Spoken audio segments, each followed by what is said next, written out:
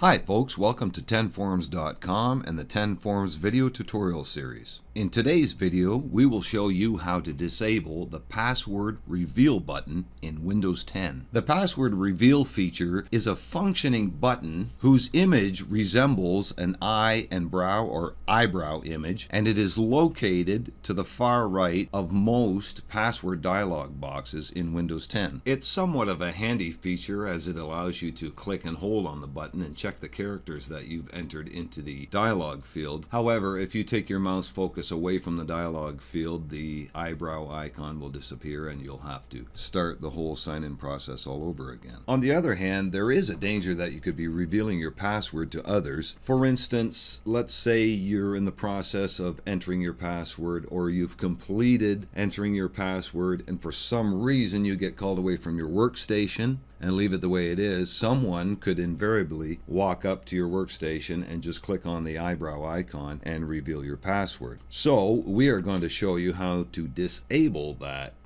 password reveal button in Windows 10. There's two ways in which you can accomplish this task, and one is through a built-in Windows utility called the Local Group Policy Editor. However, not all editions of Windows include that utility, so the other method is through the Windows Registry, and that's the method we're going to cover today. The only things you'll need is to be signed onto your PC as administrator, and you should also be comfortable with making modifications to the Windows Registry.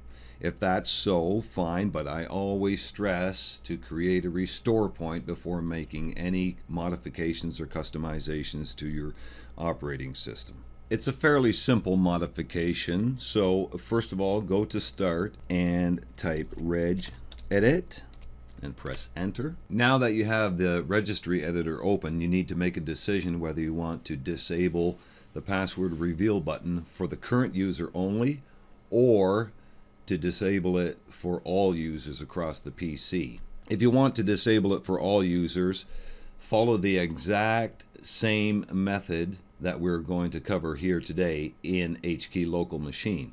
Okay, but for now we're going to disable it for the current user only. So in the registry hierarchy, we are going to drill down to HKey current user, software, policies, Microsoft, Windows. Now, when you're at the Windows key, you are going to create a subkey under the Windows parent key. So, while you are highlighting Windows, right-click on it, hover on New, and click on New Key. You're going to name that new key Cred UI, capital C, R-E-D, capital U, capital I, and press Enter. Now, with that new subkey highlighted, you'll move over to the right-hand side pane, right-click in an empty spot, hover on New, and click on DWORD 32-bit value. You're going to name that DWORD disable pass, got to make sure you spell it right, word reveal. Double-click on Enter because you're going to add a value of 1 and then press Enter again. Close the registry editor,